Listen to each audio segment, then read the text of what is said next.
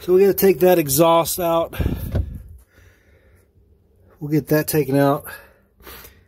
We'll get the oil and gas tank out. I'm not sure how much.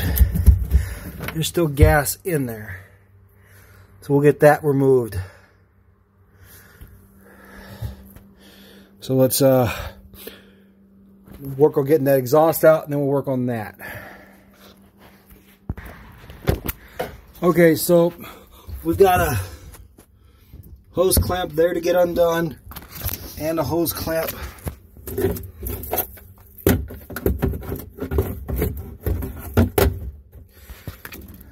back there to get undone. That one is always a pain.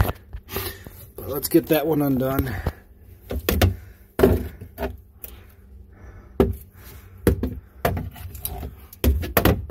Those are 5/16.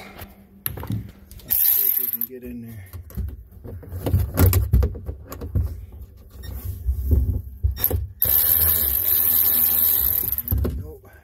That's why this angle wrench helps a lot.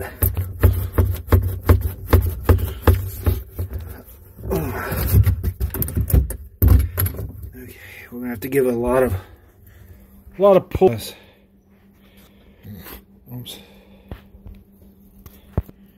We'll have to do a lot of pulling and shake or wiggling to get this. There we go. So that's off. Okay. And then we'll just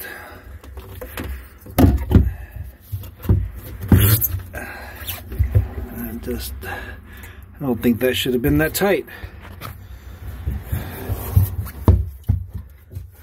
Okay, we'll undo our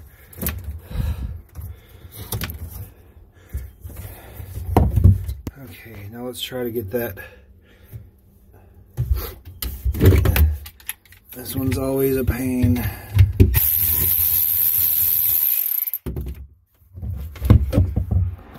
Because this pipe can get hot and the hose can kind of seize to the. I'm going to cut this zip tie off of the speedometer and get that out of the way.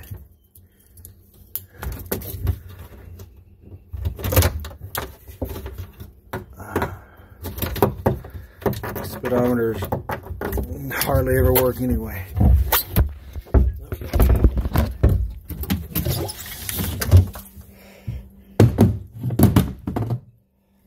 So that is out. And we'll take this clamp off and we'll send that when we do that pipe and the exhaust, and we'll get those repowder coated. But that is out. So we can give it a good cleaning later.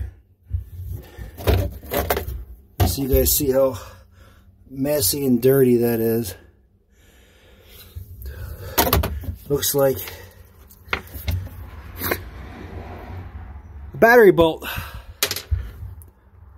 Be amazed at what you find inside a hull of a ski.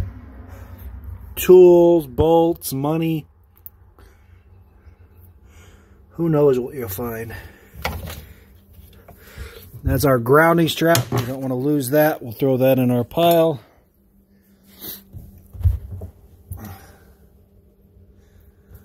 So,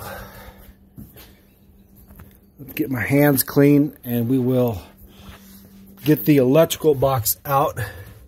We'll get a lot of hoses and stuff here to disconnect. I'm gonna grab my light.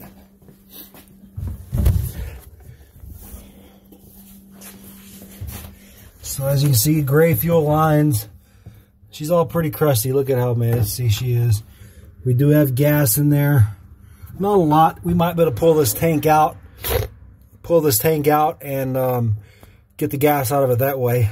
But we got a hose clamp here to undo, and there for the filler neck. All those hoses for the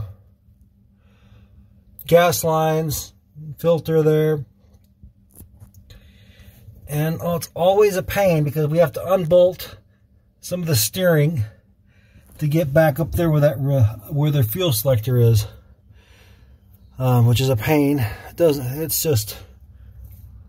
It's just two 13mm bolts, but it's still a hassle.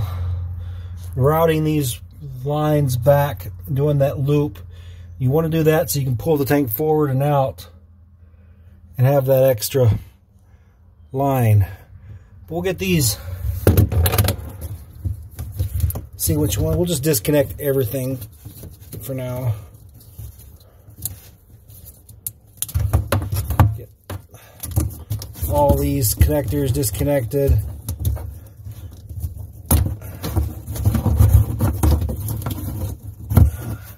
It's hard to get these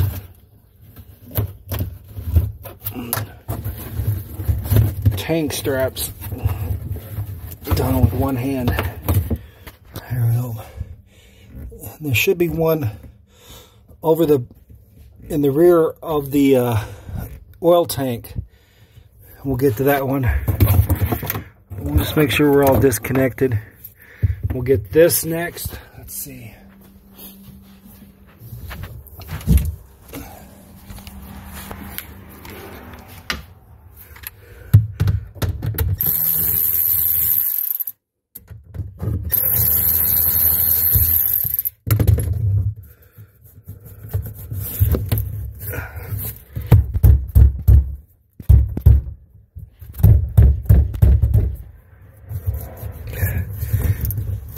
This one's always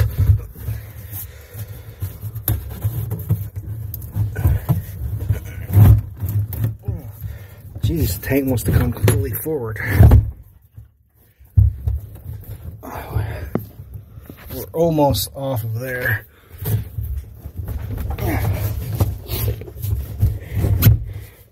Okay, I'm gonna work on getting this.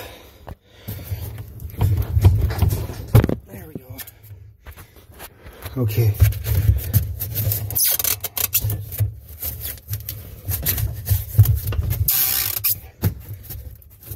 Now this has another hose that goes down inside that.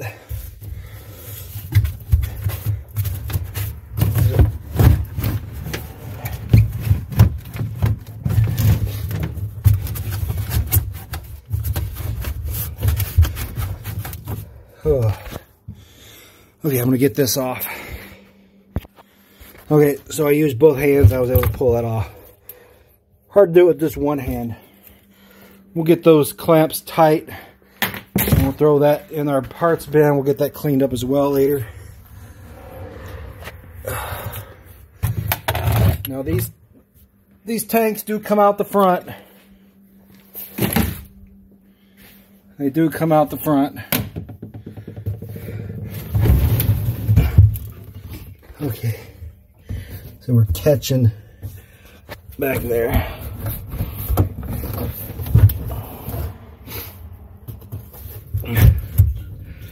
Okay, I think what I'm gonna do is take the lines off the filter. Let's see if I can get those. Push that tank back. Try not to break the fitting, the nipples off the filter. There we go. Probably easier to take the filter off too. We'll get to that.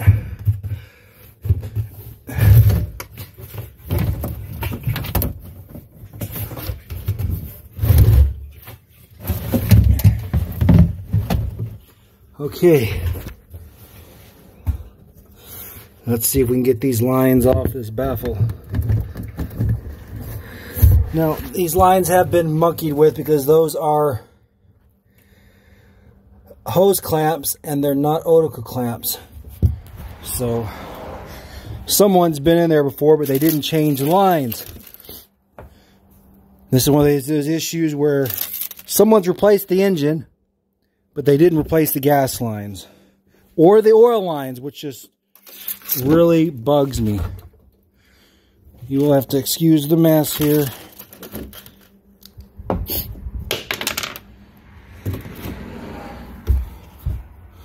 Trying to find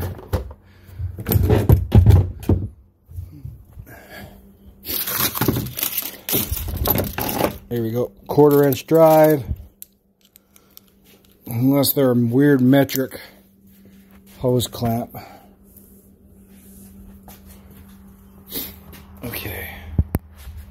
Okay, so we got our 1/4-inch drive.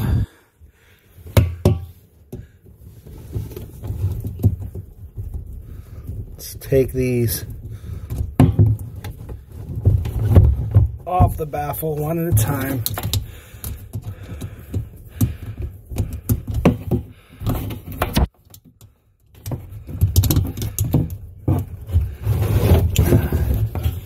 And they did a heck of a job.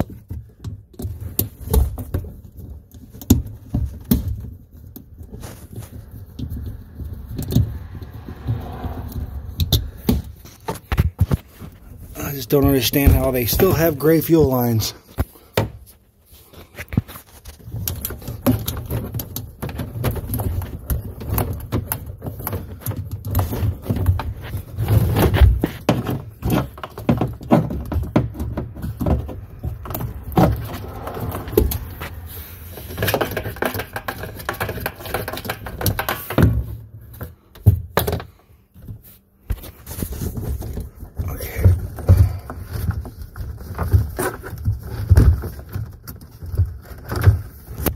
More to do.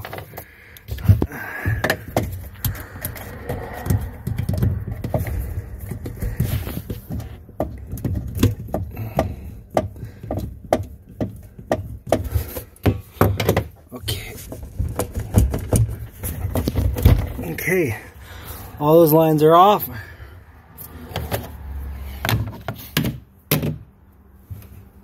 And look at that. Replaced 6/16/2003. So this is a newer tank. So in 2003 they replaced the tank, but they didn't replace the lines. And normally they scratch an X somewhere by the post, but this is so dirty. The dealers will scratch an X somewhere on the by the post when they replace the gas tank. So I'm not getting a new free gas tank for this one. That kind of sucks. Okay, I need we still got a zip tie in there holding that stupid fuel baffle power cord on.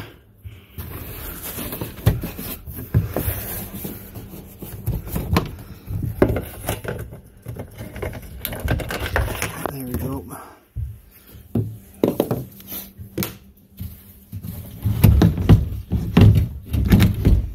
There is our tank.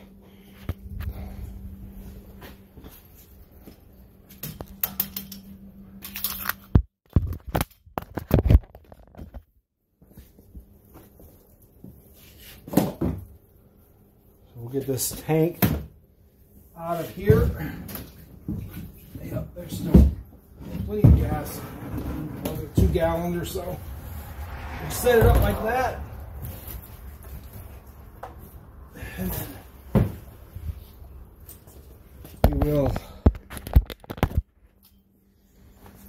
get that baffle out. 5/16 for the hose clamp. Yep. We got some zip ties up there to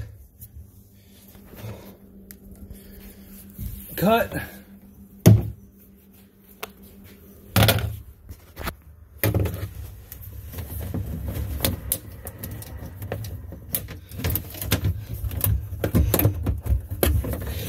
So we'll get that bracket. I think there's just those 2 or might be a 3rd bolt down there. We'll get those cracked loose and then we can get to that switch, selector switch.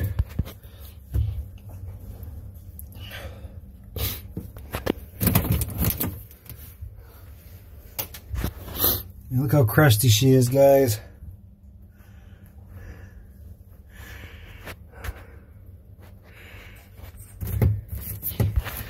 Okay, we've got some here to disconnect. We want to take as much electrical out as possible for that gray box.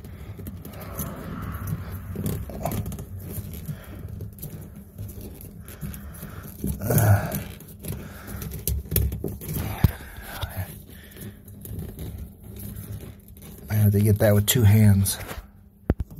Okay, so I got that done. Okay, so we got all 3 of these disconnected, but it looks like, yeah, we got to depin these 2 here. Pretty stupid. We want to get, our goal is to get the electrical box out, the gray box. That's our goal. I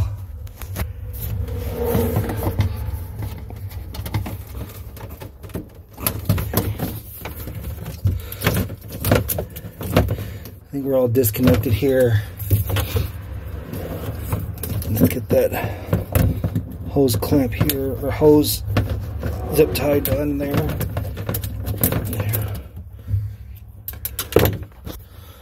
Okay.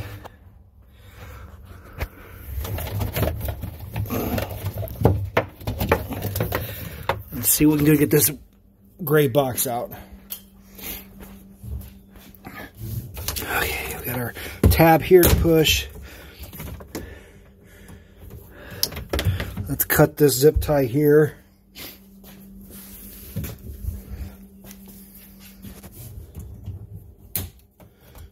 We got one down here to cut for the positive starter cable. Okay.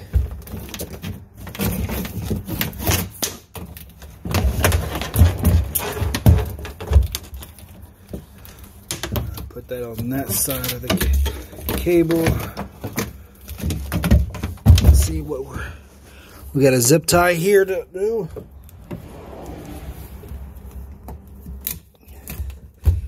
And we got a zip tie up in here to do.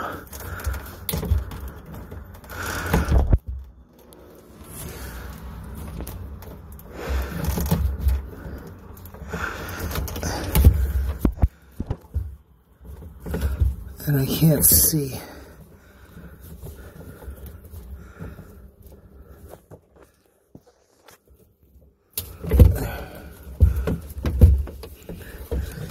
Okay.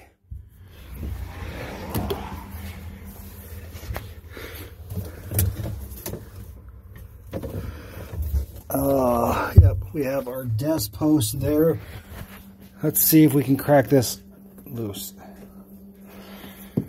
Nope, we can't get that loose. Oh, I have to break that free with a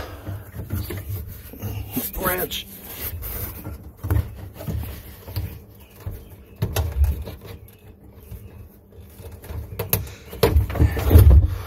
Okay.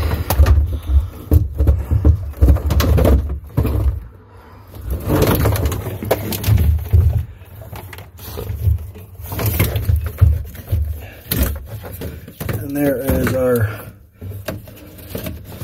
oil line.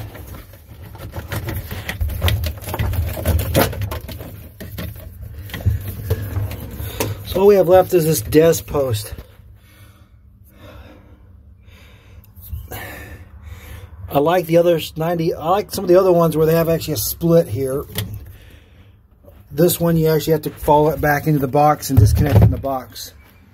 But let's see if we can get a pliers on that and get that off.